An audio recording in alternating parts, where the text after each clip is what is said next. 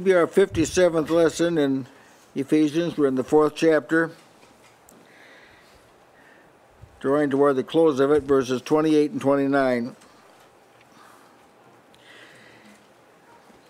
This is sort of verse you could skim over, but we want to exercise ourselves not to do this. The salvation of God is a very, very real deliverance from one environment to another. As Paul said, from the power of darkness into the kingdom of God's dear Son. Now, the reality of this deliverance has been greatly obscured to the people. The tendency of religious men is to systematize.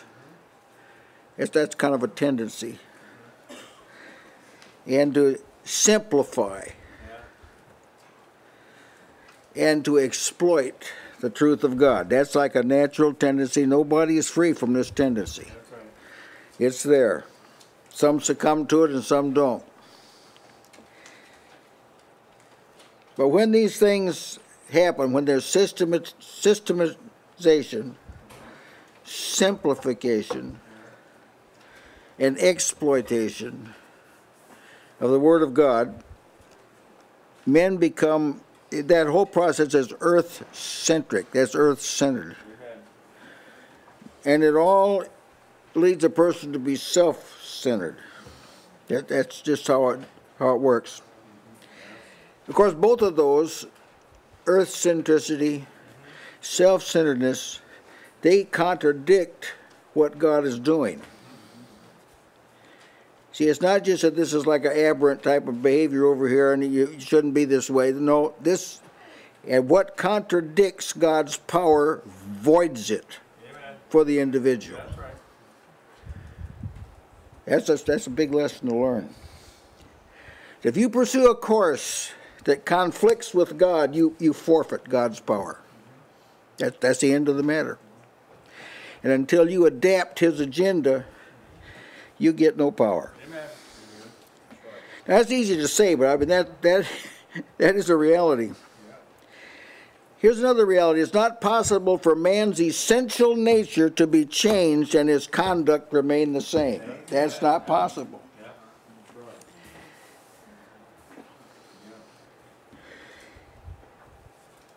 Because of the approach Satan is fostered and taught to spiritual life, this fact is hidden to the religious masses. They just don't see it. Men tend to think of life in Christ as a change in habit. You just do different things, that's all. But see, it's a change of character that results in a change of activity. And men tend to think this formation of new habits is something that extends over a rather lengthy period of time, and kind of like going to elementary school, you gradually start doing the right thing, and that's how they think of spiritual life. But that's an erroneous way of thinking of it. Now, our text tonight calls for an immediate response in someone that was, shall we say, addicted to sin. An abrupt cessation of it. And we're going to find that this is always what God requires. Amen. God never allows sin to taper off. Amen. It's the nature of the kingdom, see. Now here's our text. Remember, he's developing what we call the implications of the truth, or some might say the application of the truth. He's going in, now he's putting a handle on it so you can recognize whether you got it or not. If you can't do what he tells you to do, you haven't got what he told you. But then in there, you can extend your effort to get hold of it. See, here's what he says. Let him that stole steal no more, but rather let him labor, working with his hands, the thing which is good, that he may have to give to him that needeth. Let no corrupt communication proceed out of your mouth, but that which is good to the use of edifying, that it may minister grace to the hearers. Amen. It doesn't may not sound like those two things go together, but stealing and corrupt communication are in the same room. I tell you, it's liberating to see these things. It just kind of helps you straighten out your thinking, because Satan tries to promote this gray area. I believe it was that Aaron mentioned a lot of gray areas, different shades of gray, and he tries to get you to think this way, but it's not that way at all. Well, I can testify with the young people at Juvie and others that I associate with through the police department. That's exactly right. Stealing and corrupt communication go together. Yeah, go together. Exactly right. See, the works of the flesh, they all are tied together. And the fruit of the Spirit, it's all tied together. That's the way it is. And if you allow one of the traits of the flesh to surface, you have no guarantee that all of them won't surface. And if you allow one aspect of the fruit of the Spirit to surface, the rest will bloom out too. That's the way it is. Let him that stole steal no more. This is addressed to a church now. Yeah. The newness of life, the nature of newness of life, demands a timely response. This is involved in walking in newness of life. See, it's not placed in newness of life. Yeah? It's not put into newness of life. It's walking in newness of life. The religious environment that prevails in our country, and unfortunately that's been exported to the rest of the world, has failed to see this aspect of the kingdom of God. That the newness of life, as you walk in it, you got to do what you learn needs to be done. You got to do it. Not set your mind to do it. That's not what I'm saying. Not start to try and do it. That's not what I'm saying. It's got to be done. Yeah. You say, how can I do it? That's where grace comes in. See, that's where the Holy Spirit comes in. That's where faith comes in. That's where God comes in. But until you endeavor to do it, just as God said to do it, until you do that, grace, the Spirit, and just sit over here on the sideline. Yeah. Yes. Or if you imagine the lame man. Yes. Yeah, I was thinking the same thing. That's right. And the Lord's saying, take up your bed and walk, and he says, I need a couple of weeks of physical therapy first. I want to pray about it. Yeah. We're praying about it first. And test my legs and so forth, and then I'll get up and walk. Yeah, I want to try. We're at home, not in the public, so I can see whether I'll really be able to do this or not. Yeah, that's right. Now, I want to show this instant nature of spiritual life. When Anna came into the presence of the Holy Child, Jesus, at that instant, she gave thanks. You see, right away. Paul urged the brethren in Rome, be instant in prayer. If you see something that requires divine aid, right now. Instant, see, that's the response. He admonished Timothy, be instant, in season, out of season. It's preaching of the word. When Jesus wrought miracles, quite frequently, and I give you some of the text here, it said that immediately, so it took place immediately. This is the nature now of divine work. The lame man at the gate, beautiful, immediately arose at the word of Peter.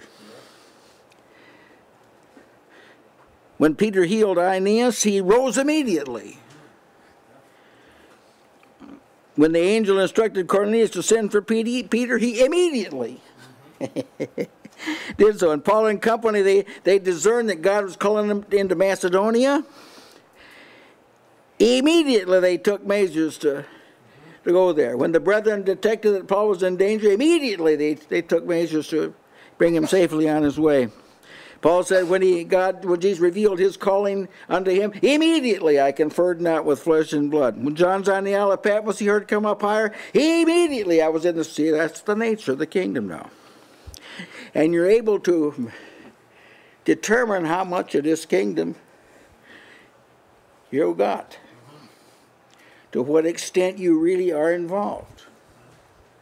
We're not trying to exclude anybody. Keep in mind, that's the last thing we want to do. But it's just a means to measure. Like if your response is slow and it takes a while to catch on, you don't want to stay in that kind of state. It's called slowness of heart. Being slow of heart, as Jesus said. It's not acceptable. God doesn't accept that. Slow of heart. Oh, slow of heart to believe. He said to his disciples, slow of heart to believe. Jesus, resurrected Christ, said that to Cleopas. They were disciples, consistent disciples for 3.5 years. They were consistent. Oh, slow of heart to believe. You have to have so much evidence and so much work has to be expended on you before you wake up. There's people like that. Maybe you're one. I don't know. But if you are, you got to get out of that category. Our responses to the Lord are not to be marked by delay or hesitation or wavering or vacillation. They're to be instant, right now. I mean, there are situations, if you don't respond, you'll die. Yeah. There are situations like that. You've probably been in something like this. If you look back over your life, you probably will. It will be verified to you that there are some things you got up because you instantly saw the danger and made you move. See, it's the nature of the kingdom. For this reason, Paul now writes in this manner, a manner that demands an immediate response. Now I want to focus for a moment on this. Let him.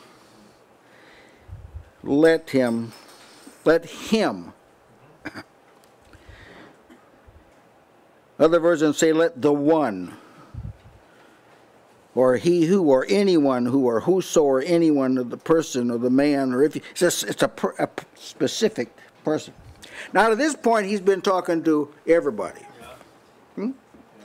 This is different now, and he's been talking to everybody up to this point. Ye trusted. See, that's the advantage of the King James. Ye means plural.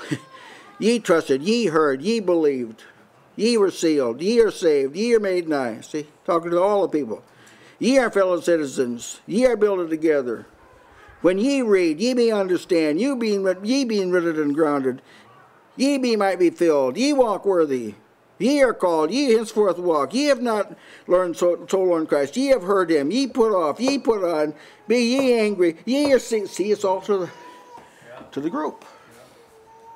We're not talking to the group now. There's no distinction.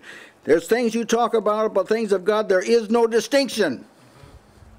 When we're talking about things that have to do with godliness, there's no distinction. We talk about things we've experienced in grace, there's no distinction. That's everybody has it. Nobody's excluded from it. Like nobody's excluded from the process of growing up into Christ and growing up into Christ in all things. Nobody's excluded. But see, this hasn't been understood because the majority of the professed believers haven't done this. But that's something everybody's to do, period. That's the way it is to be. Now, that's what we're talking about here.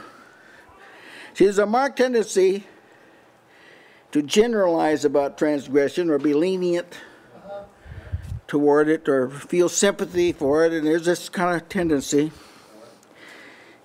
But he fastens on this one person, and he's not going to be lenient at all. He's not going to say, I understand that your father was a thief.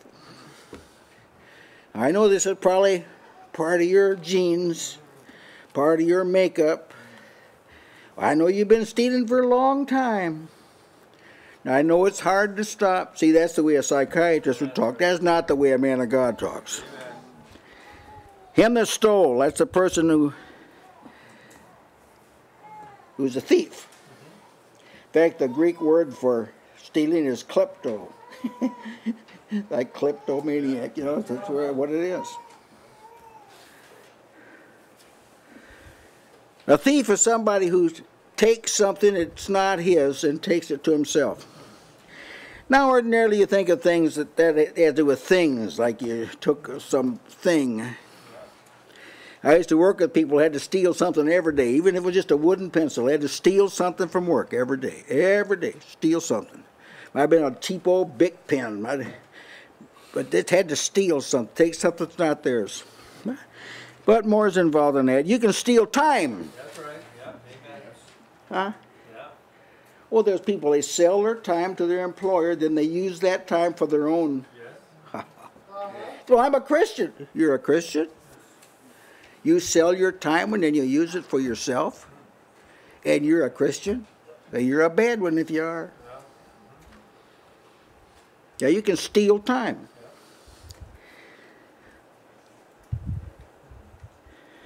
You can take credit for something you didn't do. That's stealing. Or you can use your life for self-interest when God has bought you with a price. That's stealing. That's stealing. God didn't buy you so you could give advantages to the world. That's right. He didn't now. If you serve Him, if the world can get advantages from you, they'll get the best ones if you're serving Him. Him that stole. See, so you got to kind of stretch out your mind when you think about stealing. What about the fellow that stole? Steal no more. That's it. Steal no more. Some other versions say, give up stealing. That's too soft. Stop stealing. That's good. Must stop stealing. Must now stop stealing. Quit stealing. Quit robbing. See, it's abrupt. See.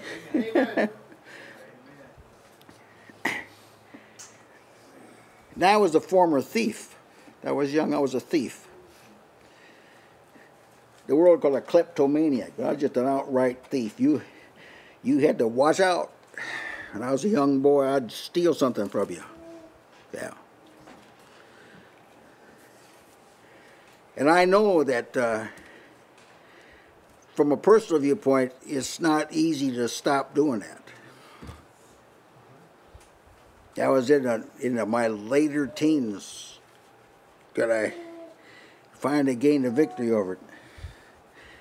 Well, if I stopped stealing, though, immediately, when I was revived, I just stopped. But I had this temptation to do it. I had to wrestle with it. It was hard because you got good at stealing. You could steal something, nobody see you, nobody knew, and it was just a little thing. And they've got plenty, and you get all kind of reasons you can cite. But stop. Yes. That's the word. No more. Stop it now. Now, actually, that's the same. Any work of the flesh. It's the same. It's the same reasoning. You could talk about adultery, fornication, uncleanness, lasciviousness, idolatry, witchcraft, hatred, variance, emulations, wrath, strife, seditions, heresies, envies, murders, drunkenness, revelings, and such like. Stop. Amen. There's no provision in salvation for a gradual reduction. There isn't. There's every provision for an instant cessation. See, this isn't just like a human effort. Human effort is there. Every bit of effort you can give is involved, in fact. But it's not all that's involved. It's like a little, yes. Of the kingdom. I mean, that's even right. when this world was born, He said, "Let there be light," and there was light. There wasn't a gradual that's right. Amen. ascension to light. There was light. Yeah. And the same thing when God healed anyone. It was that very same hour. That's right. It wasn't when the man who went to Christ told him about his son, and he was healed that very same hour. It wasn't when father got home, he was healed. Yeah. He was healed along the way. He just found out he was healed a long time ago. Sorry? He found out he was healed a time before he got there. Yeah. Yes. That very Samaritan. And when the world ends, it's going to be instant. That's right. Amen. Not going to just gradually got to fizzle out. It's going to be instant. So there's no provision for sin to continue in any sense in Scripture, and there's every provision to stop the expression of it. Now, we understand that when it comes to the temptation and being drawn aside, that doesn't just fly away. But we can't be naive about this. But we're talking about the expression. Stealing is like an expression. It's not I want to steal. You stop it there. You stop it in your mind, and then you won't do it. Amen. That's right. And your weapons of our warfare are mighty through God to do that. Yes, Sister Maddie. The world can't really understand how this is possible. That's because right. the world doesn't have the power of God holding them up and making them able to stop That's doing right. these things. That's what the whole problem that we had was we couldn't stop doing these things. But through Christ, we have the power to put down these things and not take them up again. Amen. Now there's a little, Brother Jeremy, go ahead. Well, I was just going to say, just to go along with that, I remember when gas prices started going up, he said this caused people to steal gas, and I was like, no, they steal gas because they're thieves. And I thought about how you hear about these rich people getting caught stealing stuff at the stores. They have the money to do it, but they're thieves. They're It thieves. doesn't matter if they get the money or not. That's right. This is a great thing, brethren, to be able to see that we have resources that are designed to bring glory to God. Amen. And salvation is such as you are involved at every level, you're involved. Yeah, that's right. But we might say at the quickening level, that maybe that's not as prominent at that time, but when you're walking in newness of life, now here's how it's simplified. You are only given one day at a time to live. Yes. Well, and technically 1 minute if you want to get. But the Scripture speaks of 1 day. So you don't say, I'm not going to do this from now until December 31st. You say, I'm not going to do this today. Amen. Then tomorrow. See? This is how newness of life is. You live it a day at a time. Today I'm going to appropriate what grace I can receive, and I'm going to refrain from this. Tomorrow, you may be able to get more grace than you got today. Yeah. And you may be tempted less or more than today, but you live it Yes. Amen. a day at a time. Amen. Amen. Brother Given, if you preach this kind of stuff, people say you're insensitive. Yes. You're expecting more people than they can really. But see, when you withhold this, you're doing more damage Yeah. than you can possibly imagine. That's right. Yes. So a text that came to my mind as you were talking is in Romans 6 verse 15 that says, Yeah. What then shall we sin because we are not under the law but under grace? God forbid. God forbid. That's right. Amen. Go ahead. Some will respond the way Brother Robert just said. Others will say, the grace of God. Well, that's throwing it all off on God. We're the ones who are responsible. So you're giving people an out by talking about the grace of God and the power of God. We're the ones who are responsible. Yeah.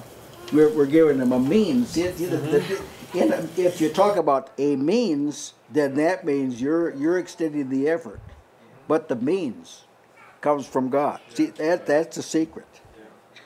Wonderful, isn't it?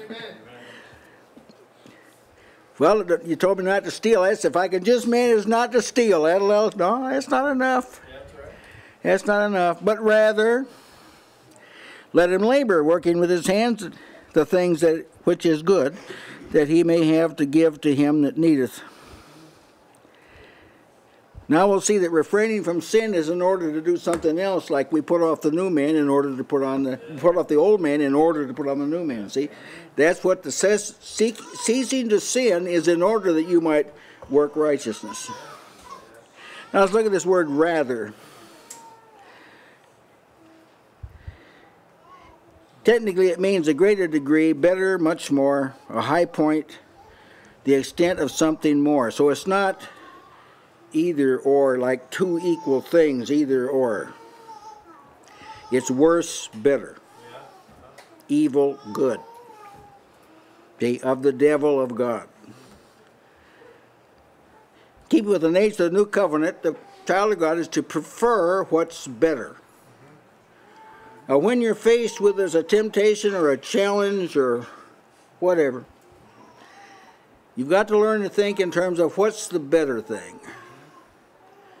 Mary hath chosen the better thing, and it shall not be taken from her. See, so now if you choose the better thing, God will see to it you don't lose it. Better. A lot of people choose the inferior thing. They default to what's inferior, and then they wonder why they're not growing. Now, this is at the point where the Spirit's got to make it personal, but we can be very personal about this. It's not that is this bad?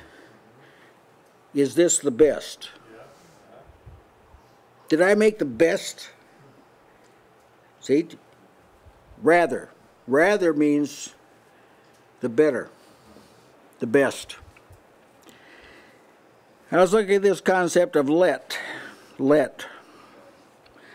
It's often a supplied word for easy reading. The idea here is, the underlying idea here is that what is required, the environment has been created for this to happen.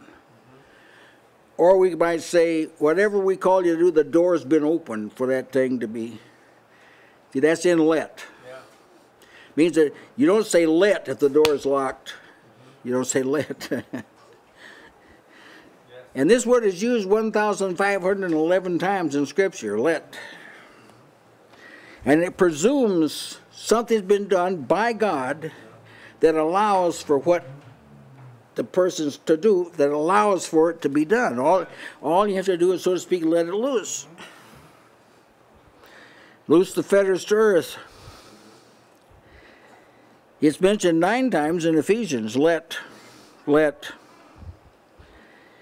It means the salvation of God has produced an environment for you that allows for what He tells you to do, that it can be done. Is doable. Let. In other words, the new man, he doesn't work unless he's given liberty to do so. Amen. That's how it is. Now, he's created in true righteousness and holiness. He is.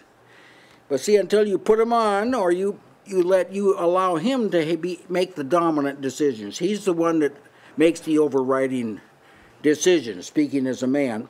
And when this is done, newness of life is an environment where it just can be done. That's all. Let this mind be in you. See what? Well, several of them. You can pick them up in Scripture. Now, the nature of the new man is such that if it's not interfered with or obstructed in some way, it will just move forward. That's right. It's designed to do that. That's exactly right. It's like a seed in the right environment. Amen. Will burst forth in life. Amen. He said, environment is everything. We're true ecologists, we believers. We're ecologists of the first rank. Yes. Yeah. Spiritual ecology. Heavenly places, yes. A new creation. Now, he's not a follower. He's either going to lead or not. Yeah, good. He's a leader, amen. Yeah. Amen. The flesh, see, it's made to be a follower, but it wants to be a leader. But it's actually made, it's second. First, the new man is number one.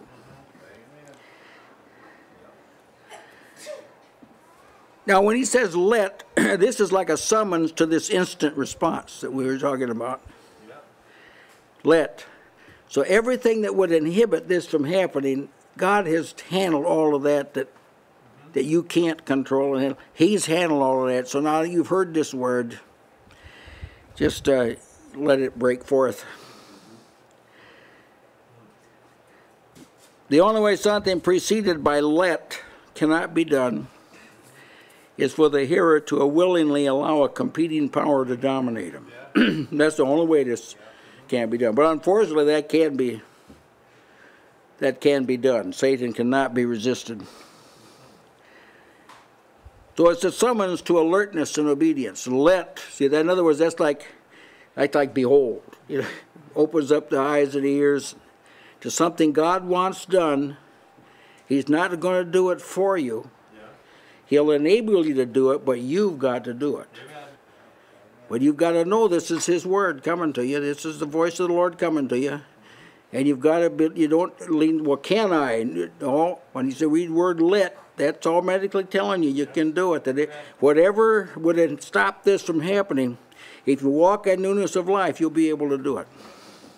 Now, frankly, that's a great consolation to me. Because God does tell you to do some challenging things.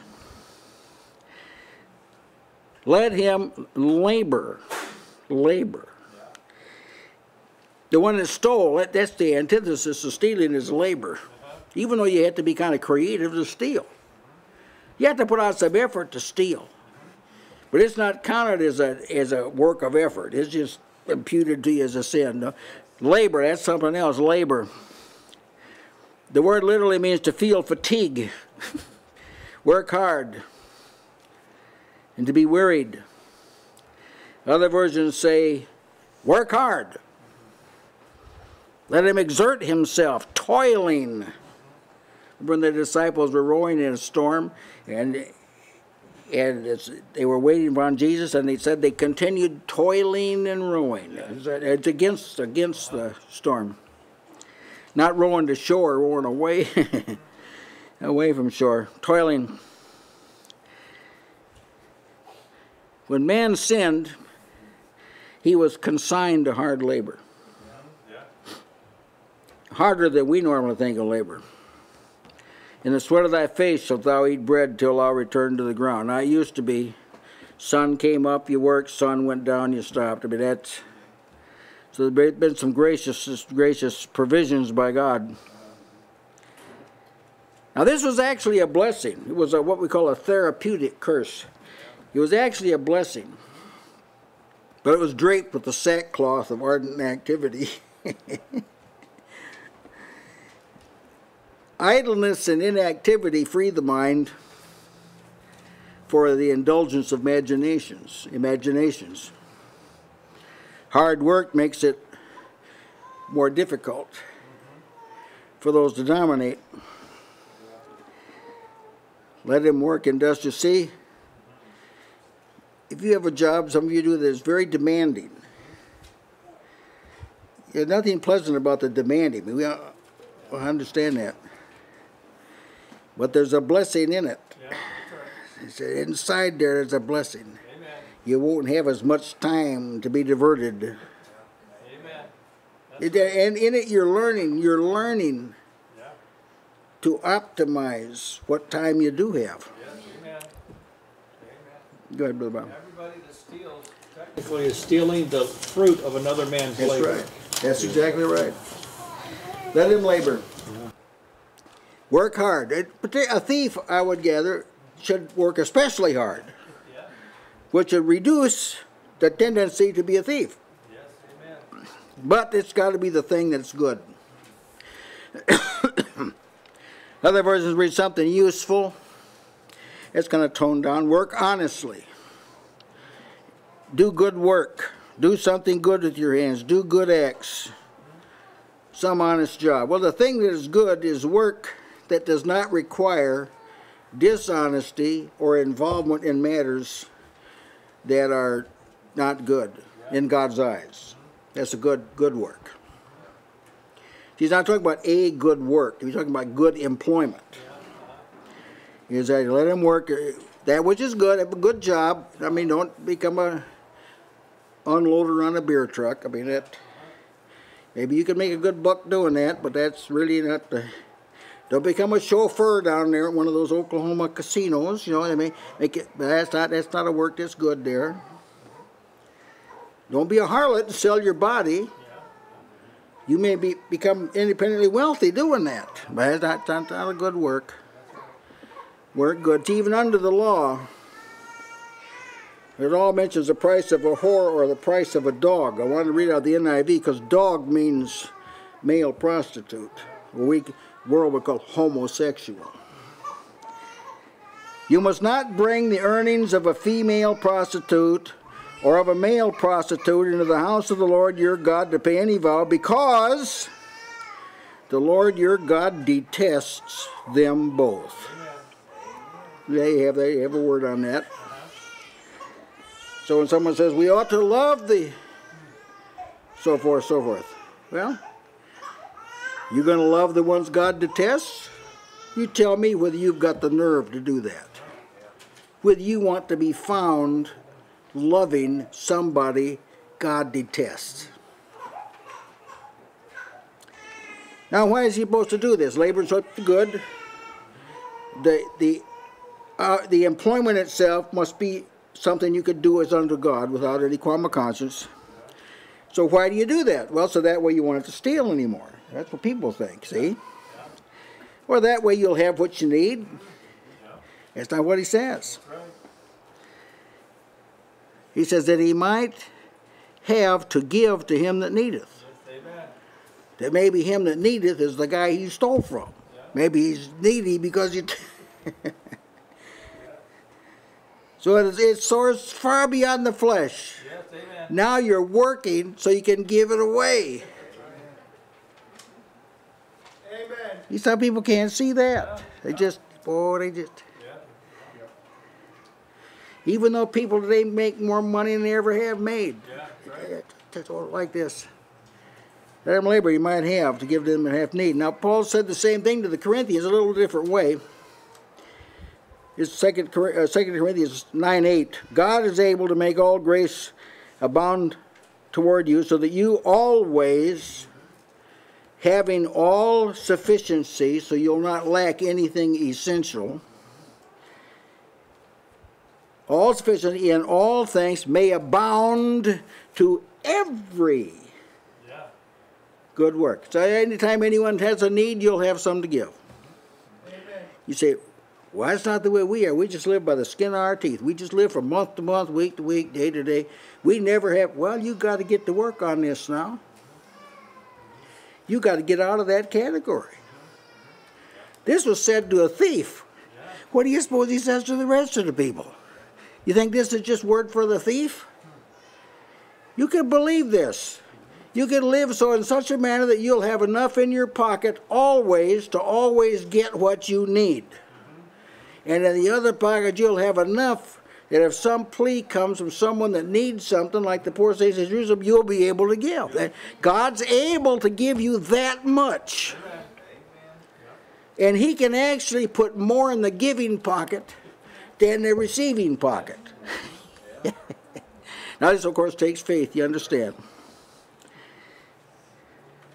So this contradicts the manner of life, see, the world. The world doesn't think this way, but this is how God is. And God's not going to let his people suffer lack. I mean, if he thinks about birds, he thinks about you may be sure. If he considers the flowers of the field, he's not going to leave you unclothed. Whether you live in the Arctic Circle or in Florida. He won't let that happen. The person's got to believe that. So that's the word for the thief. Now he goes on to speak. He says, let no corrupt communication proceed out of your mouth. Now we do need to keep in mind that Paul's just not outlining a certain kind of life. Here's 5 steps to profitable living, this sort of thing. He's not specifying these are ideal things, kind of target doing these, but these are like ideal. You may not get it done, and you may never be satisfied with what you do, but just kind of target, work toward this end. That's not the type of thing he's saying at all. This is a description of newness of life. He's telling you what it is, how it's lived. What he's talking about now is to newness of life what the 10 Commandments were to the Old Covenant. They were to morality, rather. What the 10 Commandments were to morality, this kind is to spiritual life. Paul stated the case well. Sister Bailey's read this already. For sin shall not have dominion over you, for you're not under law, but under grace. What then? What then? Shall we sin because we're not under the law, but under grace? God forbid. Well, some people don't actually ask that question, but they do live in that manner. They say, God's gracious, he'll understand. I know I really shouldn't do it, but you know, thank God he loves us. Now let's look at this corrupt communication. What is that? Don't corrupt communication. Some of us really botch this up. They really botch it up. Some say corrupt word, that's good. Unwholesome word, that's good. Unwholesome talk, that's good. Evil talk. Harmful language. Corrupting talk. Filthy communication. Rotten word, that's terrible. Dirty talk, bad. Foul language, bad. No foul or polluting language or evil word or unwholesome or worthless talk. Well, that pretty kind of covers it. You might be interested, this word communication is translated from the Greek word logos. Now, if you listen to media preachers, they'll mention the logos quite a bit, but after they mention it, they don't really know what they're talking about. The word logos doesn't have to do with a word. Election. That's not a logos word. Logos has to do with a message or a statement of some kind. It's a thought expressed in words, not a single word. I understand that profanity is included in this, but that's not the focus here, or expletives, that's not the focus here. Some corrupt sayings or corrupt communication is a corrupt saying. A corrupt saying, it's rotten. It won't hold up under examination. Is, well, God helps those that help themselves. That's a corrupt word. Or, you cannot do anything to make God love you less. That's a corrupt word.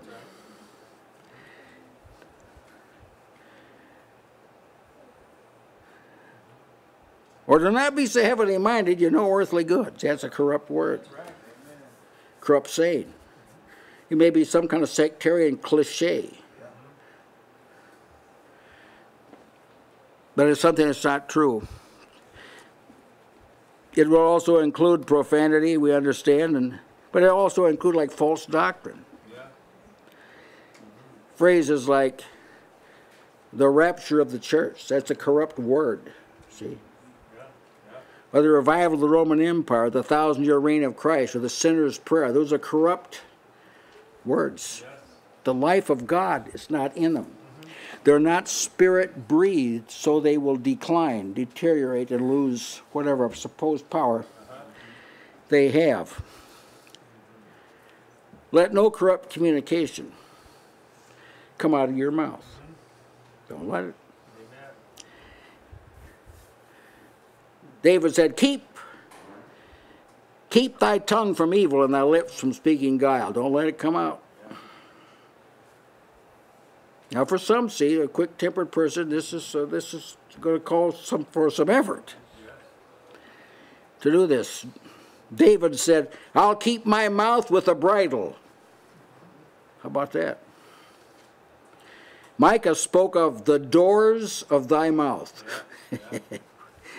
Yes, when the doors of your mouth open up, let something come out. It's good for edifying. And James said, now that the tongue can no man tame. It's an unruly evil full of deadly poison. See, no man can tame it, but God can. Amen. God can tame it. Amen.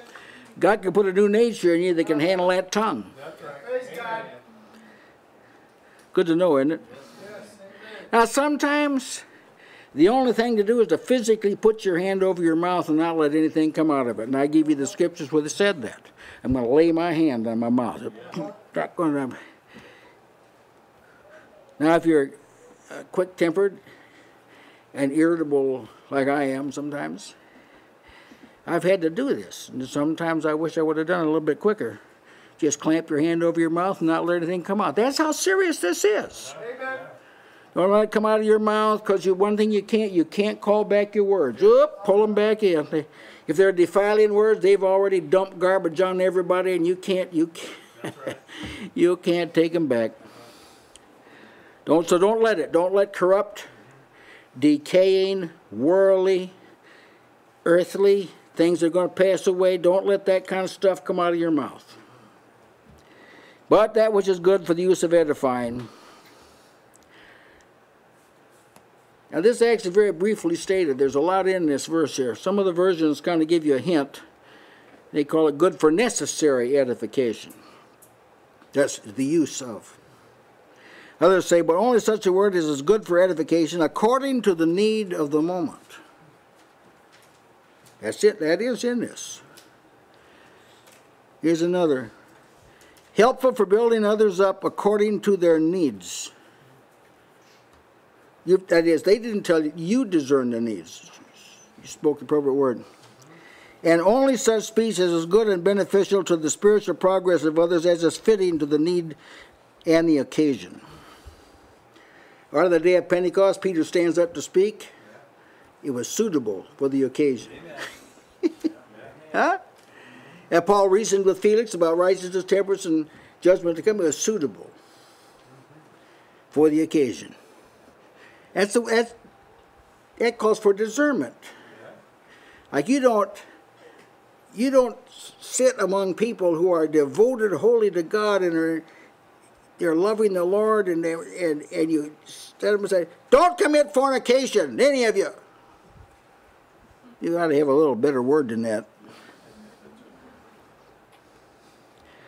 Only if there's someone committing it, well, then that's another story. But you understand what I'm saying? You got to have an appropriate word. Amen. Now, you may, when you stand before the brothers or sisters, you may have something that's really heavy on your heart you want to say, but you got to pass it through the filter of not only I want to say it, but do they need to hear it? You got to. That's right. You got to pass it through that filter now. This may have been a word that's preparing you to say something instead of giving you something to say. You've got to be able to detect that, see? Now, we don't want anyone speaking things that they haven't personally tasted themselves. But this is beyond that. When you do speak something you've tasted of yourself, make sure it's appropriate to the occasion. And this will call for some discernment. This is what Solomon would call words fitly spoken, see? Yes. It is what Isaiah called a word in season. See, that's the type of thing we're talking about here. It means a speech that is good for edifying is driven by some discernment. Now, this is what Paul did when he wrote his epistles. This is exactly what he did. He wrote them in view of the condition of the churches. This is what Jesus did to the 7 churches of Asia. He spoke to them a word that was appropriate for where they were at. This is an example of the head speaking through the members to the body. Amen. Jesus, he knows the status and the need of the body. Yeah. So if you hold to the head, he'll give you a word that's appropriate for where they're at, or if they're being tested, or if they're being blessed. There's words that are appropriate for that condition. If somebody's going through a knothole, speak appropriate word. Sure. Discernment is the ability to speak very precisely Yes. instead of with more generalities and broad. Yeah. Yes, good. Yeah, really good. And I can remember you standing up to preach, and you would say, "Well, I prepared this sermon, but I'm not going to preach it. I'm going to give you something else." And it was powerful. It was for the moment. See, it was what he's talking about. It was something that you saw, you discerned that the message I prepared wouldn't fit right now. Yeah. And but that's a good example of being ready. See, that newness of life, you can do this. We're not talking about like Superman requirements. When you hold to the head and you walk in newness of life, this type of thing, can happen. You can let it happen. It can just happen. You may not personally know the precise situation, but you will be speaking very precisely, even though you may not have seen it yet yourself. But you've detected this would be a good word to say at this time. Word fitly spoken. Why? Why? So I can minister grace. Yes. This, what precedes this, and then what you're talking about now and about to talk about, this has to do with sanctifying ourselves unto the Lord. Good. Amen. And not being a dirty vessel that can't be used. Because I Amen. can tell you right now, if you're a person that is known for any of these things, even if you do say a good word, Yeah. who's going to listen? That's right. You're That's not right. a sanctified vessel. People know you're not a fit medium for that message. Amen. That it may minister grace to the hearers. Now that's telling you that things that minister grace to the hearers are things that people can associate with where they are in Christ. They can kind of see how this fits into where they're at in Christ Jesus. And we're not just talking about earthly circumstances. Understand, we're not just talking about earthly trial that a person's going through. That's not what we're talking about. We're talking about where a person is in Christ Jesus and what they are seeing at the moment. Now, there are some brothers and sisters who yesterday saw things really pretty clear, and today they're really kind of foggy. Now, if you're sensitive, you can pick up on this, and you can take that jewel out that's been covered up by circumstance, polish it up, and set it out before him again. It's a word fitly spoken, see? So this, God's people don't remain like in a static position, just stay at this level just for the next so long. There's some times when the storms are there, and the furnace is there, and so forth. Then there's some times when they're eating the grapes of Eshcol. I mean, what kind of word do you tell the people who are eating the grapes? If they can make the connection between what you said and where they're at, grace will be ministered to them. So this word is like a bird that's carrying the message, carrying comfort. It is God's carrier pigeon, and it's a carrying comfort to the people. But you can't say it unless you stopped sinning, and unless you're putting on the new man and conducting yourself in newness of life. So you can't even do this unless this has been done. Grace. See, grace, that's what makes salvation effective. We're saved by grace. See, that's what makes it effective. And faith is the hand that gets hold of grace. It's by grace through faith. See, faith comes by hearing. So here comes the word of his grace, the gospel of the grace of God. Here comes the word, grace. Grace is coming along with it, see. And it ministers. That's what it says. It ministers. That your word ministered grace to the hearer. Your word. So don't tell, that wasn't me. It's your word that ministered the grace. Don't say that wasn't me. It was the Lord that did it. It wasn't me. We know that already. Don't be... strike that from your vocabulary. Someone says, I appreciate the word you said. Just say, well, thank you. It's always in order. So thank you very much. In Jesus' name, thank you. Thank you for being a good hearer. Whatever. You got to see that now. Your word ministered grace to the hearer. That is God. Now, God is the one that manipulates grace. I mean, you can't take grace and dole it out. But God can. But here he does it through your word. Just fitly spoken word. Words that minister grace to the hearers are words, sayings, messages that reflect some aspect of God's great salvation that particularly connects with this person where they're at. Like when Paul was in prison, Onesiphorus sought him out. It doesn't say what he said or what it, but it been for the moment. That's what Paul needed, a visit from a brother at that moment, and he revived, took heart because of it. So they tend to, a word that ministers grace tends to elevate a person's status in Christ and show it's not that important what circumstance they're in. Yeah. Well, I think I'll close there. You have a word you'd like to add? I was thinking about when you were talking about this steal no more, abruptly come to a stop. I thought about how flesh will say is, well, we'll start tomorrow.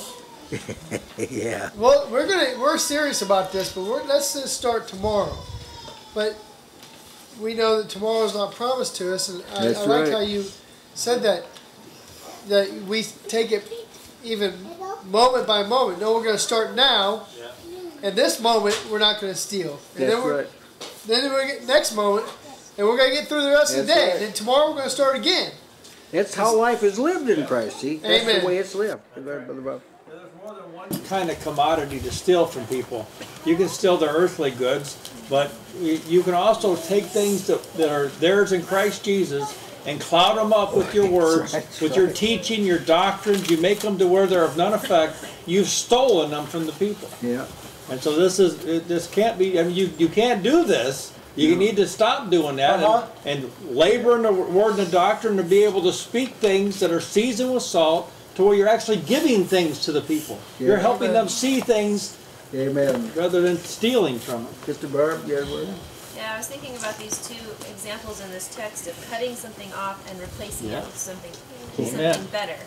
We've talked about this several times. It goes back to the parable Jesus told about the house being swept but then not filled again. Yeah. And it was made worse in the end than it was in the beginning. And so I used to have the mindset that when you cut something off, lying or stealing or whatever, then you have in readiness something that when you're tempted, you can combat that temptation. But now I see that at the point when you cut off the sin, that's the point when something is replaced. Amen. The good is put in its place so that when the temptation comes, there's actually no place for it. And that's what gives you power to overcome. That's good. That's good. Someone's living in the house. Yeah. Yes, it's been. I was reminded of this thought that is presented in James about a fountain not being able to bring forth bitter water and sweet water at the same time, and this corrupt communication is like the bitter water. That's water. Right. But, and you can't bring forth the sweet until you've removed the bitter, the whatever was making it bitter. And so this is how we're able to minister grace through our speech, is that we've put off this corrupt communication that was our former manner of conversation, and we now have a good conversation. Amen. Amen. Good. Yes, Brother Gene?